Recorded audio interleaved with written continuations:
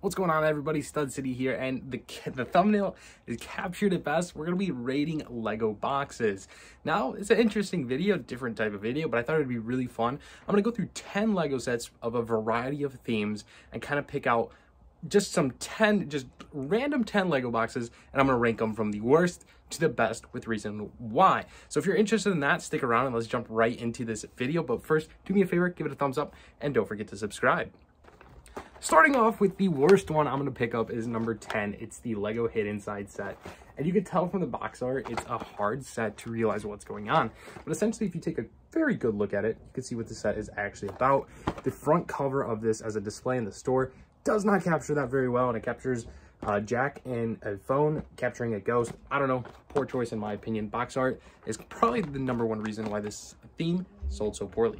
Following Hid Inside, which is by far the worst in my opinion, we're coming in at number 9, Video. Another theme that failed from Lego. Again, I believe these sets were just extremely overpriced, and for 20 bucks, which this retailed, you can see I paid $5, or well, I must have ripped the other check off, but I definitely picked this up for $5, which was reasonable for one minifig. That is actually pretty cool.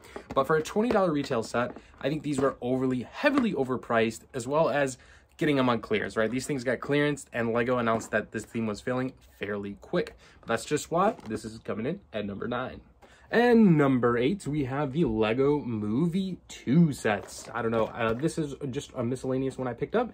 I'm just not a huge fan of the purple themed colorway from Lego Movie 2, and that's why I'm bringing this one at number 8. I'm not saying this is a terrible set, and by all means, I actually think the Batman minifig that comes in the set is very cool. But for me, the box art just does not do it for me. The colors don't pop the way I want them to, and that's why Lego Movie 2 is ranked number 8. Number 7 on our list is actually a fairly new set. It's actually really new. It's the limited edition Lego Santa's Front Yard. This was a GWP for $170 for one day only on VIP weekend. Now, for me, this box art is not the greatest. I don't think it's a good looking box, and I have a problem with that for this being limited edition. I think having a beautiful box in a limited edition set would be way better. I don't know, the colors, the contrast, it just doesn't do it for me, and that's why this one's coming in at number 7. We're moving on to number 6, and we have a small little Ferrari F40. It's getting really hard to choose worse boxes, and I think this is a really good box. Like, I really love the Speed Champions, especially the 6-stud wider ones box types.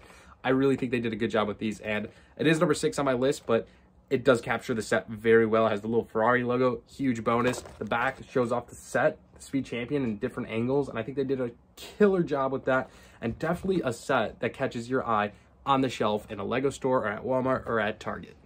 Moving on to number 5 are the helmet piece boxes. I don't know, I think they're pretty sleek for the most part. It's just a really funny shaped Lego box, in my opinion. I used to have a few of the Boba Fett ones, and I actually don't have them anymore, and I kind of regret selling them all off, but I definitely want to get another copy for myself here in the near future. But this is the Stormtrooper helmet, and it actually has a really nice feel to the box front. It's pretty sleek. Again, it's just a different style of Lego box. You've never seen a Lego box that's shaped like this. Very different and very unique, but that's coming in at number 5. Moving on to number 4, we have the Lego Ideas Sailboat, which was arguably one of the best promotions for 2021. A very great set and a very beautiful box. I think the sunset in the background, the color display, they absolutely killed this thing. It's a gorgeous looking set, and it's a gorgeous build. Has so many great play features, but as far as the box art, they did a fantastic job with this one, and that's why it's ranking number 4 on my mystery list. A very large box for number 3. This one is pretty unique, guys. This is a 2-in-1 Walmart exclusive, very cool, very unique, something I've actually never owned and really never seen. This was on Walmart, and actually probably when you see this video is still available on Walmart. This is $20. This big old box is 20 bucks. Yeah, but you get 2 sets in this, guys. The city, 2 vehicles here, and then the 1. So I believe the retail value of this would be like 40 bucks in my opinion. And also this display case, let me show that off a little bit better. It's pretty cool. You fit the cars inside of it, and the cars are really good looking. Got it for my city. The box, massive, huge tick there, as Lego Masters would say.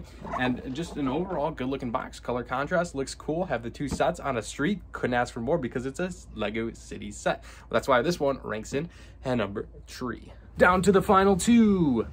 we're bringing out a creator expert set, and a beautiful one at that. This is the Lego Crocodile Train, and actually a set that is absolutely gorgeous. Have not built it yet. We'll most likely do the alternate build for this one. It's a steam locomotive. I think it's absolutely amazing. But the box art on this, guys, is so sweet. I ended up picking this up for 40 bucks using the Rakuten link, which is linked description below. You get this set $40 off if you still want it. But hey, you know, I did my thing. And I love that little blueprint of the set. I think that's a really good touch. Definitely makes my top 2 just on how awesome these boxes. The contrast with the gray at the bottom, I think it's a good job. Good job from Lego. Definitely a big fan of the set. Box art looks great on display. And coming in at number 1 is probably the shiniest box that I own. The Lego Disney Train. This one's actually new for me. I actually just picked this up not too long ago, but I don't know if you could tell from the glare and the feel of this. Can you hear it? Can you guys hear that? It's sleek. This thing feels amazing. It looks amazing. Definitely probably the hands down best Lego box that I own. The way it glares off the light, something so crazy and unique to this set. I don't even know if there's another box on the market that looks like this, but check out the back, guys. This thing is, what a legendary set. This set is hands down probably one of the, arguably like one of the better Lego sets that's available on the market, set to retire in 2021. I highly recommend you pick this up. Haven't got to build it yet. Maybe saving this for my kids when I have kids one day. We'll build it together and have this as our Christmas tree train. But number 1, this set has to come down it. You can see the glare coming off it, the way it feels, the way it looks. What an absolutely magnificent set. Now, I hope you guys enjoyed today's video. If you did, give a thumbs up, subscribe. If you want to see more videos like this, let me know in the comments below, and we'll see you in the next one. Thanks for watching. Stud City, out.